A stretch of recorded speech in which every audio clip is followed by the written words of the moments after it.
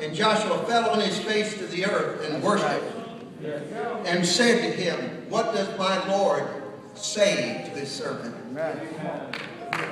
Stand on your heart. Men, show me, O God, say it. Show me, O God, how to be a husband. How to be a husband. By the supernatural. By the supernatural. How to be a father. How to be a father. By the supernatural. By the supernatural. Lions are jumping at my family. Lions are jumping at my family. And I need the power of God. And I need the power of God. All my sisters in the Lord, put your hand on your heart. Teach me how to be a wife. By the power of the supernatural. How to be a mother. By the power of the supernatural. You know, I believe homework is of the devil. And I believe that every parent secretly believes that. And some teachers agree. Homework. It's one of the most disruptive things I've ever... I believe it's almost demonic the way that homework can tear a family apart in the evening.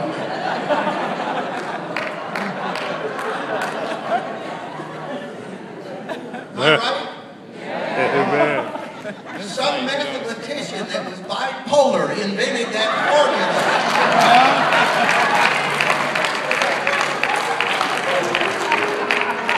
Preach anyhow, man. This would give Einstein a migraine. Preach anyhow. And I'm going to have to help you till 3 o'clock in the morning.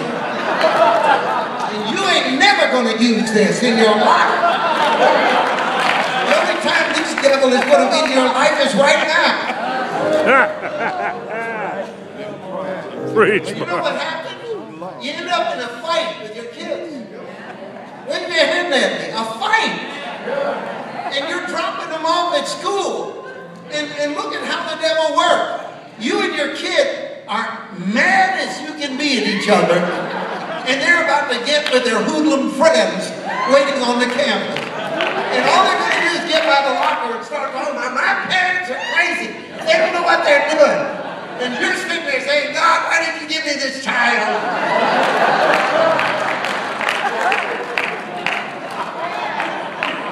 Oh, he's preaching, eh? Oh, yeah. Hey.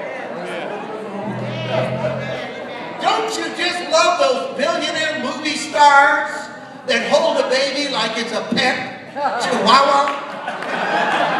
And they go, I don't know why everyone complains about raising children. You want to strangle their scrawny, anorexic neck. You got like 5 women working for you. You've never even been near a diaper helping somebody.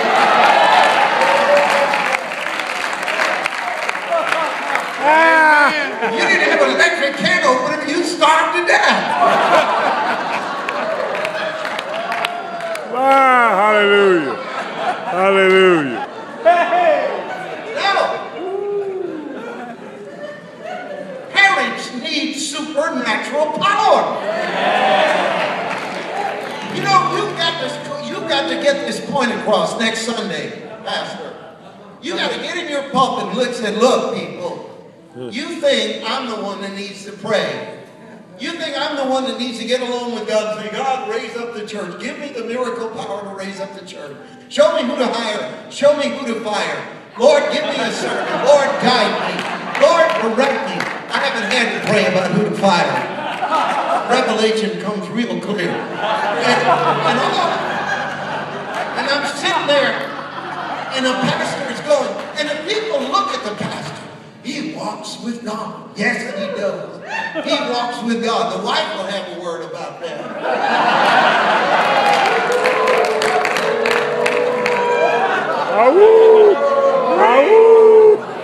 Yeah, he walks with God. Yeah.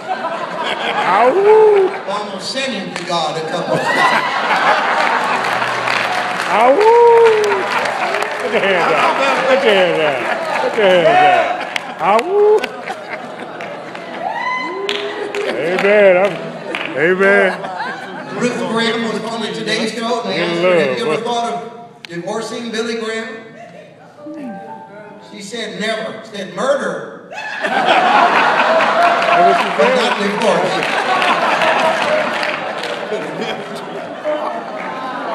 That's what she wrote. Jesus. Somehow we who are ministers have got to tell you we're not the only ones that need a daily prayer life. Hallelujah. You need it. You need it. You need it. You need it. You need to turn your business over to God. Hallelujah. You need to pray and understand that your business is a ministry. Your farm is a ministry. The devil wants you to lose your farm. The devil wants you to lose your family. You have got to get nasty about this. Hey, glory. Come on. The real question that Joshua is asking the angel is this. Are you participating in the striving of man? My God. My God. My God. So, Mark, what do you mean? What do I mean? You got two football teams going to face each other, and they're both praying for God to give them the victory. Where are you right now? Have you ever thought about that? That's right. We get in the locker room and I'm a champion. Lord, we pray today that we'll sack the quarterback, give him a concussion, and we'll win the game. Meanwhile, at the opposite side of the field, they're hearing the exact same prayer. Who's got God? God's not for either of them. I'm sorry. Neither. Hallelujah. Hallelujah. I am praying for the Raiders. They need help. All the help they can get. I tried to tell y'all. You know that's right. You know that's right. We need him. Of the nation have to have a lot of faith. We're the nation. Yes. I was driving through Oakland and the highway patrolman gave me a Raider ticket.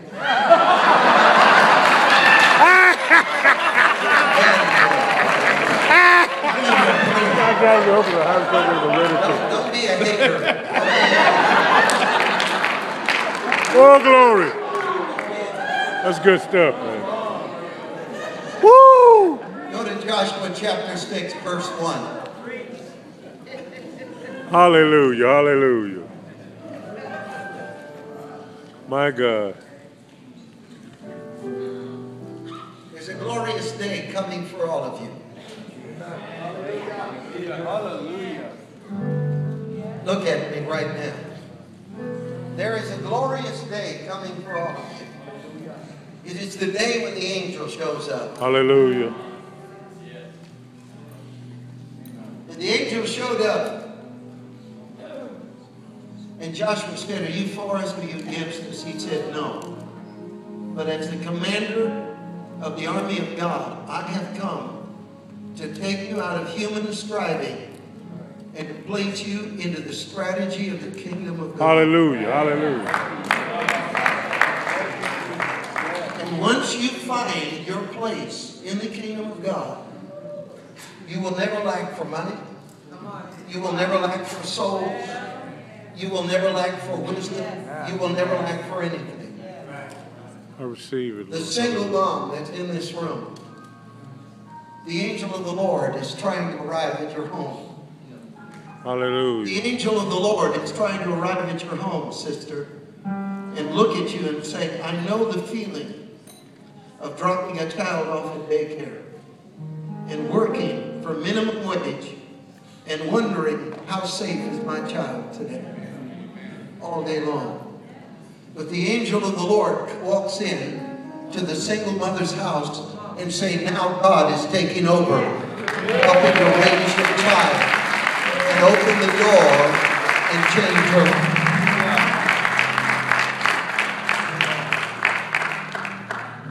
Nobody in the world needed a military strategy as urgently as Joshua did. The love has died between you and your wife. Seems like every day now, all you two can do is just snip at each other. Hallelujah. You're both fantasizing. Sometimes I love George Strait's song called You Know Me Better Than That. Talking about the new woman. She thinks I'm perfect and I love her cat. But you know me better than that. Grass isn't greener. My God. Put the new set of toothbrushes together, it won't be days before the same old, angry, vicious mistake starts to repeat itself. So God walks into the living room of a man and wife who don't believe they could ever have love for each other again. And he says, I've come as the commander of the army of God. Hallelujah. To bring love back where there was hate. To bring hope where there wasn't.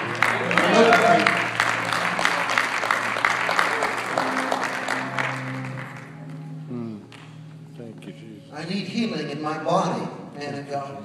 Thank you, Jesus. Thank you, Jesus. I need healing. Oh, thank you. So let me take a moment Thank you, Jesus. and ask you if you've heard of my friend, the Holy Spirit. Who's already in this room. Already at work.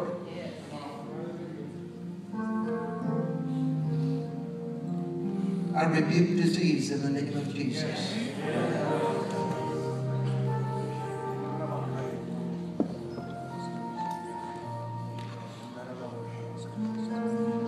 Miracles. Before we pray for the sick, and we will,